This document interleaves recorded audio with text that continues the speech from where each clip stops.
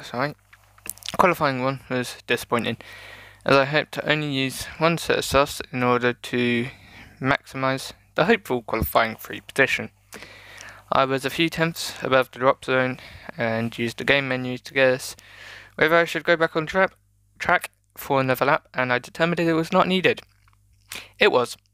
I ended 20th, 1.132 seconds behind Norris. 0.167 seconds from Gasly in 15th. I should have been able to get that, so it is annoying. Therefore, I'll take a full set of new engine and EOS components. I've done this poorly. I should have done this before the qualifying. Anyway, which one's those? No, Daniel Ricciardo and Sebastian Vettel tiring. And we look at Ferrari and McLaren. Ferrari, apparently best team. And McLaren look to be third, joint second.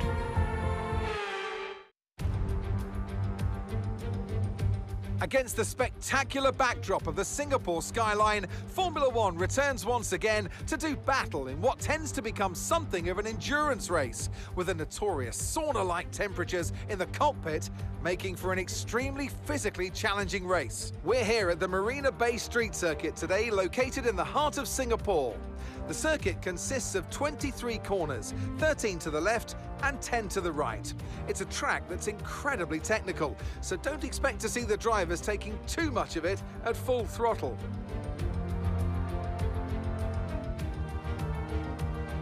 Let's run you through the driver grid order for today's exciting race. Lando Norris will lead us away from pole position, and it's Charles Leclerc in P2.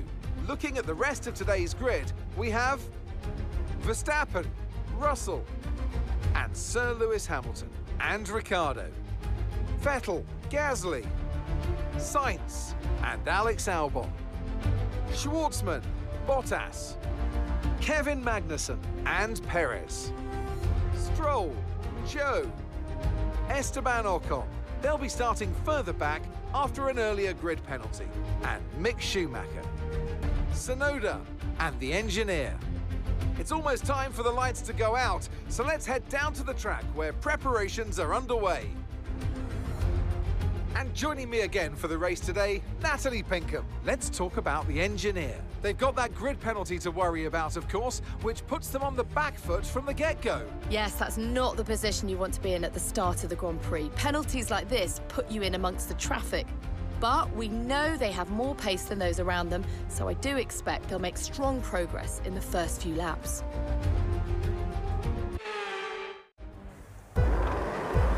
They again realised they were talking about me, right? Anyway, we'll get ready for the 5 red lights and the lights out, and away we go for the Singapore Grand Prix, as it looks like Winter gets a terrible start at the beginning of the race once again. Down, lingering at the back as Esteban Ocon looks to go side by side with Yuki Tsunoda, trying to make early progress at the back of the field, as Singapore is very hard to overtake at the best of times. So you do not want to be stuck behind one car for long, and with the wet weather soon to be arriving, it is imperative that if you want to get a good position at the end of the race, you make the early progress in the dry.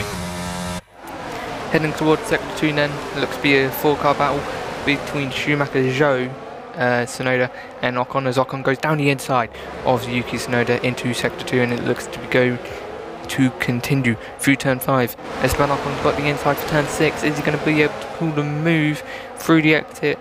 Looks like Tsunoda's going to get the better traction as we head towards the old Singapore sling, and no one's slinging it in through here except Schumacher on Lance Stroll, as Stroll battles but is fighting a losing battle and concedes the position to Schumacher as we head through the hairpin. Then the standings as Lando Norris leads the way, followed by Max Verstappen, the championship leader, in second place, with Charles Leclerc in third. Hamilton and Ricciardo 4th and 5th, with Gasly ahead of Russell in 7th, and Sebastian Vettel in 8th, Schwartzman 9th, Magnussen, Carlos Sainz just on the edge of the points as we begin lap 3, and there goes a yellow flag for the Williams as he spins around, and it looks like to be a little bit of rain as well, so maybe that could have helped in the spin. But Winter spins at the beginning of lap 3 and down 10 seconds he goes. I was going to say down 10 positions he goes, but no, it's 10 seconds as he just drops it on the exit of turn 3 and now has to try and claw his way back. Maybe with the rain arriving he can use a bold strategy to try and get into the lead of the back markers for this race. As we head on to lap 6 then, a tenth of the way through the race at the end of this lap, and the rain is only getting heavier, as you can see on the apex of many of the corners around this circuit.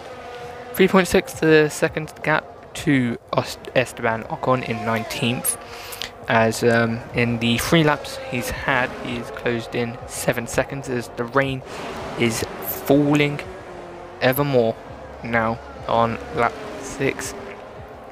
Surely we will see begin to see some pit stops. Maybe it's a little bit early to go for a pit stop now, but someone with with little risk really, it might come into the pits, and that is Winter. Comes into the pits at the end of the lap. Is he gonna pit for intermediates, or is it going to be another set of dry tyres to make it to the intermediates? It'd be stupid to go softs again, so yes it is, it's going to be intermediates going on that Williams. And let's see if the bold strategy from Winter at the back of the grid is going to be able to bring him any luck. At the moment he hasn't had much around Singapore, one of if not the worst circuit in his general opinion. He's just really poor around the circuit, and obviously that's going to reduce your enjoyment of said circuit. 30 seconds to gap then as he comes out the pit lane, and obviously with the tyres being a bit cold, the gap is only increasing a little bit. It's decreasing now on the main straight, on the back straight, but obviously it's with Esteban Ocon being in traffic, it's only going to stay. As heading on to lap 9, gap to Ocon looks to be decreasing as Ocon comes into the pit lane along with most of the back of the grid, and there it is. He gets ahead of Tsunoda and Ocon, but only manages to slot in behind Schumacher. At the moment making up only 2 places, there's Zhou Guanyu and Lance Stroll are yet to pit still, so he could yet gain a further 2 positions as Lando Norris will take the eventual race lead again. As we head into the wet intermediate stage of this race, and going lap 10, there's Lance Stroll, there's Zhou Guanyu, both of them down and out of the race at the moment in P19 and 20 after making their intermediate stops 1 lap later than the rest of the grid. As we head even further into the intermediate stage, spray doesn't look too bad at the moment, so I think we're quite away from the wet, but obviously the track grip will be fairly poor as we head to lap 12, following off the back of Schumacher then, as not much to change at the front of the field. Pierre Gasly ahead of Russell, I believe. A change from Magnussen being ahead of Russell and Sebastian Vettel. Retiring good drivers, of course, in P5 and P8, making good progress, it seems, in this race. Carlos Sainz, the only driver yet to get a point in this season. Maybe if he can pressure Schwartzman into a mistake, he can get the overtake done. Unfortunately, there is a 7.5 second gap that he needs to close in before he can try that. His teammate, on the other hand, is 7.5 tenths behind Schumacher in front of him, as he makes a little bit of a mistake going through the final chicane, and there goes Suzuki Tsunoda trying to make a move on him, but colliding into the side pod of the Williams, and it looks like there could be damage. I'm not quite sure. Maybe front wing damage for the AlphaTauri, definitely. As we head towards lap 13, there's contact, even more contact with the Williams and AlphaTauri as Winter goes through turn 1. looking like he has no brakes. Is he going to be able to continue? I doubt so if his brakes are gone, as there's a safety car now called out. And we'll have to see if Winter continues on in this race. Yes, he does. So he didn't have a brake failure. So maybe blatant ignorance and just driving into the back of Yuki Tsunoda there. That is all on Winter there. There's no explanation for driving into the back of another driver if your brakes are working, as he's lost his complete front wing. It's understandable if Yuki Tsunoda's hit him, but it was a slight misjudgment from the AlphaTauri driver. There's no need to go and ruin your race by taking off your front wing. I know it's caused a safety car, but he's going to be dropped down 2 further positions, which he could easily have had if he did not make contact with the AlphaTauri, as it looks like George Russell and Sebastian Vettel are coming to the pits. And is it now time for the wet tyres? As I spun knock on Yuki Tsunoda, Schumacher, Perez. Everyone's coming into the pits. Everyone behind Carlos Sainz includes Bottas, Albon, Schumacher, Tsunoda, Ocon, Perez, we've already said, and Stroll. And it looks like Zhou Guanyu comes into the pits as well. Yes, he does. As Zhou comes to the pit lane, there he goes, a little bit delayed. And there's a 5-second penalty for speeding in the pit lane. Just noticed it on our timing screen now. And so yeah, he's really screwed his race. Although at the end of the race, the 5-second penalty would have screwed him anyway, so it wouldn't have been too much of a deal. But lap 14, quarter of the way through the race, still got 3 quarters to go. Could yet still get back to dry tyres, so anything's possible with a good good strategy choice and a handful of luck around Singapore. You could get quite high with Carlos Sainz backing up the bottom half of the top 10, bottom half of the 20 drivers that we have. There could be some progress for Bobbi as of yet. He might be able to get a point as we head on to lap 15, trust me, as Winter now catches up to the back of the pack through sector 2. A little bit slow for him to catch up, 10 seconds, not really coming down at all, but as we pass through sector 2, he's finally able to catch up. Most likely, of course, for Zhou Guanyu having to catch up to the safety car as well. As enter sector 3 and race control have given us the message of safety car in this lap, and we'll be able to get racing underway in conditions that much different, so that much worse from the Forley safety car. And we'll have to see if anyone can change the pecking order, as Lando Norris still leads the race ahead of Verstappen, this time ahead of Hamilton, Charles Leclerc, Daniel Ricciardo round down top 5, Gasly, Russell, Vettel top 8 as Magnussen and Schwartzman round out the top 10. Carlos Sainz, Bottas and Perez head the bottom half of the grid, with Schumacher, Albon, Ocon, Tsunoda, Stroll, Zhou and Winter rounding off the grid as we head back underway through green flag racing on lap 16 of 61. Perez not making much progress in this race. I would have thought even after the 16 laps it would have been much higher than P13. I know Singapore is a difficult circuit to overtake, and the wet weather didn't help that from lap 17, but you'd think that he'd at least get into the top 10 by then, after starting no lower than 17th. as we head on to lap 17.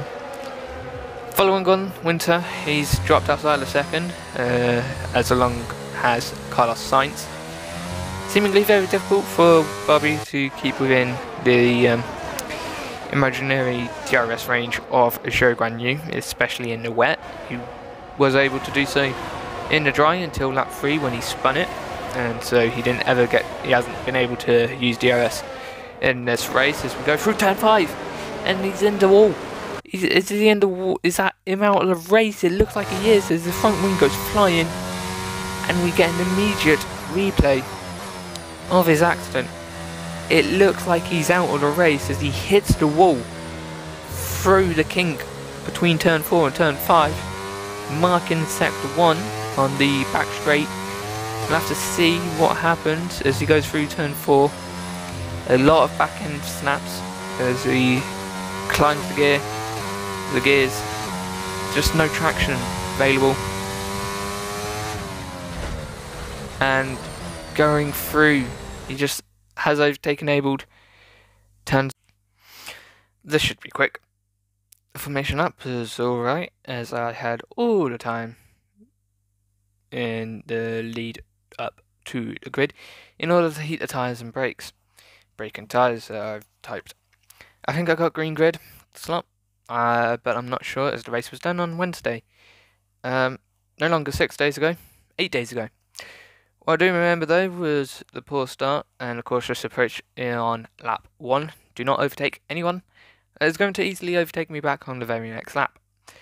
Therefore, by lap 3, I was still 20th behind Ocon in 19th, unable to overtake Tsunoda. Out of turn 3, I was too eager to keep with Ocon, and the rain beginning to fall, I spun it and I was able to get back underway. But not without losing 10 seconds. That actually could have been reduced. If I think about it, I did spend some time deciding which way to spin back round. By lap 6, the rain was too much and I decided the intermediates were needed to be the boots on my legs of my 2022 machine. Therefore, I pitted at the end of the lap, but no one else pitted.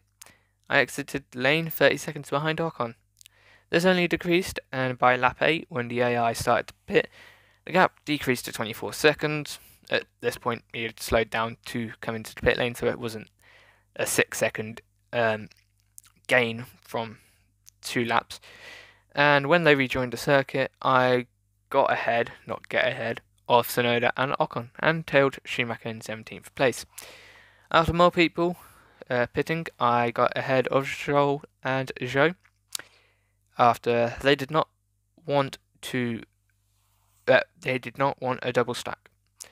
Lap 12, I made a little mistake out of the final chicane, and so Tsunoda pounced, but also collided into me, and I received damage. To what extent, I cannot remember. I then got hot-headed and decided Tsunoda did not deserve the part of the circuit he is using. And into turn 1, I used brakes with less power, and I took off my front wing. And somehow, Tsunoda was still in front of Ocon, and caused a safety car. I should have said less pressure and less force, not less power. I know brake horsepower is a thing, but when you're talking about pressing brakes, you're talking about pressure and force, not power. Noted. Yes, I did give myself a penalty, 10 seconds, for actively causing a collision. Therefore, I pitted at the end of lap 13 to change front wing and tyres to wet, with everyone else pitting. I lost out to the double stack, and after everyone filtered in and out the pit lane, I left the lane 20th, after also serving a 5-second penalty for speeding into pit lane after the first stop. I caught the safety car train on lap 15 for it to come in at the end of this lap and get under full speed racing on lap 16.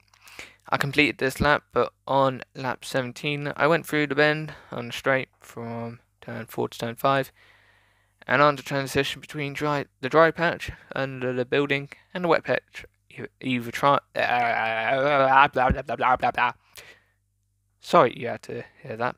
It's not funny at all. It's quite creepy actually. I don't listen back to that. I don't listen back to this, but I'd imagine That was quite creepy. I'll try not to do that again. Between dry patch and under the building and the wet track either side, and the turn. Well, I started sliding at too high of a speed. I went into the wall with no time to react, so I gave it up, let the car hit the wall with the straightening up of the steering wheel, and rebounded to the other side of the circuit. I thought that I'd retire at Singapore, but not like this. This could now mean that I lose a potential 26 points instead of 0 if I retire from the lead instead of 20th place in Singapore.